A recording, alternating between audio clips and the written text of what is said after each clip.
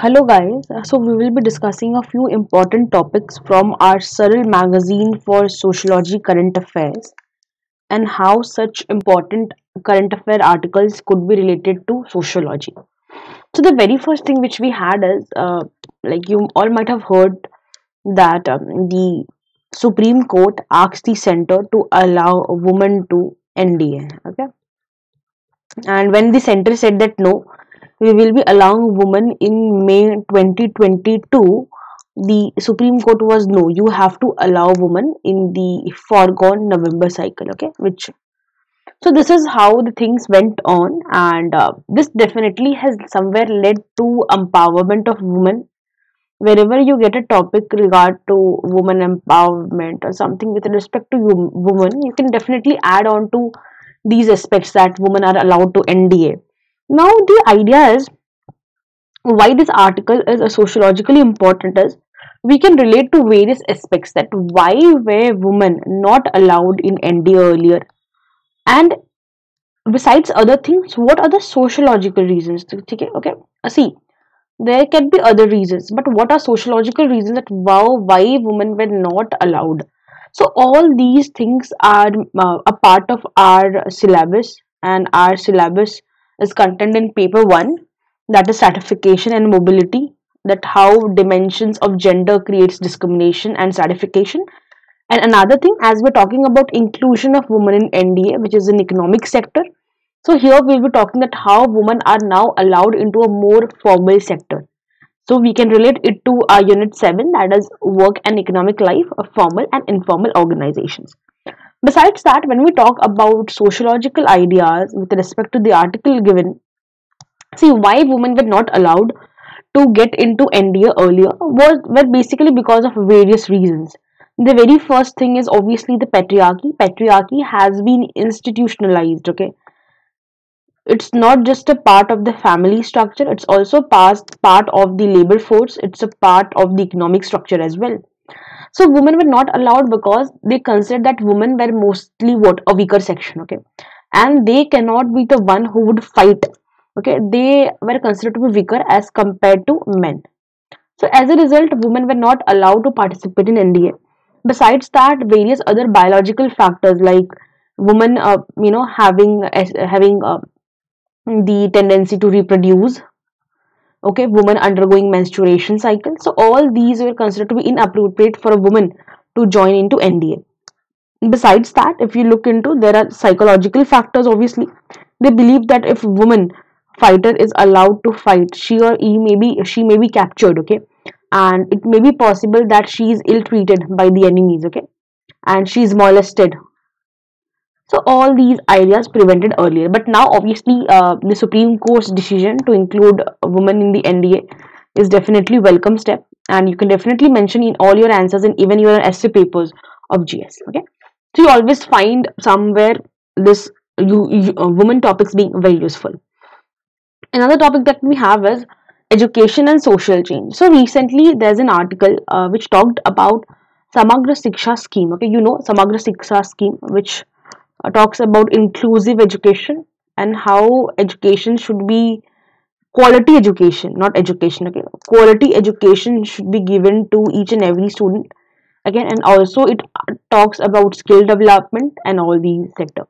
So recently this article talks about the idea that how we can definitely bring an improvement in the education sector, how national education policy helps, and how Samagra Shiksha scheme 2.0 would be very helpful in it. Okay, so in this article you will find various points and various schemes which you can write your answers with respect to education. Education is an evergreen topic, I would say.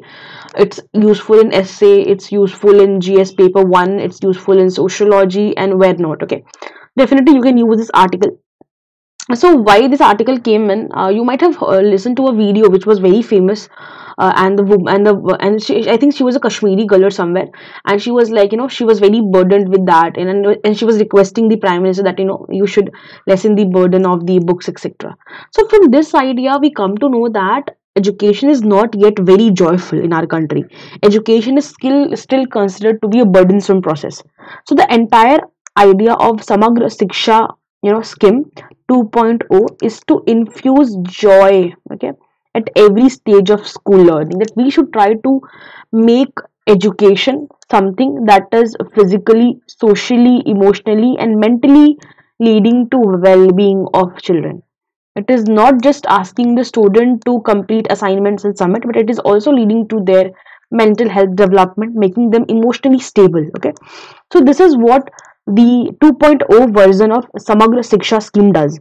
It focuses on how we can assess the foundation courses, and these foundation courses, literacy is done through Nipun scheme. Okay, Nipun Bharat Mission.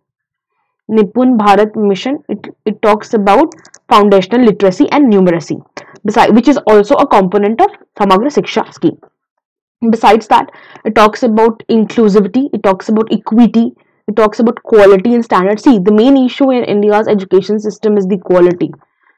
Okay, and also the not, and also not getting the quality teachers. So all these has to be looked into. Okay, besides that, we are also focusing on capacity building. Technological integration has been an important idea after the COVID-19 pandemic, and because of this you will find various technological technological no, schemes were taken up, and various interventions were done, like the Diksha.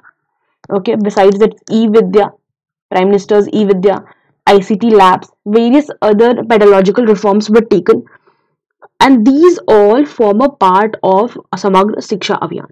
Okay, so this is how you can relate this article, and you can definitely use it when you write in sociology. Besides that, you can add the gender related interventions as well, that how Samagra Shiksha Abhiyan also focuses and on making schools very gender sensitive. It is trying to give extra additional fund for setting up Kasturba Gandhi Balika Vidyalayas. Okay, and also having various vending machines for sanitary pads. Okay, you might have heard about various schools giving free sanitary pads. Okay, like in Odisha we have the Khushi scheme, and various other states have implemented. So in this way you can definitely relate it to various sociological aspects and write in your answers. So it's a part of our paper 1, social change in modern society, education and social change, and a part of paper 2, illiteracy and disparities in education. That what are the problems in our education system, and how Samagra Shiksha scheme 2.0 can help us to, you know, deal with it. Okay, so rest you can read, definitely we have added to it. So next topic is women and labor. So here it says that there was a report basically. Okay, the report said that there is an increase in female labor force. Okay, but what was the hidden thing was that this labor force has increased in unpaid jobs, like the household works. Okay, and the disguised unemployment, all these. Undoubtedly, there is an increase in female labor force, but this increment is with respect to unpaid, or so to say informal sector, and not the formal sector. So this is something that you can add on to your ideas, that definitely there is a surge in female labor force participation as per the periodic labor force survey, but this is not with respect to any paid job or formal sector. It is with respect to mostly unpaid family works, agriculture. In India, it is the females who constitute around 67 or something percentage of the agriculture workforce, and most of them are disguised unemployment.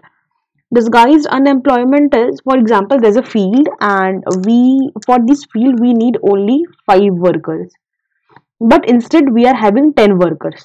Okay, and these out of 10 workers, there would be most of the females of the house.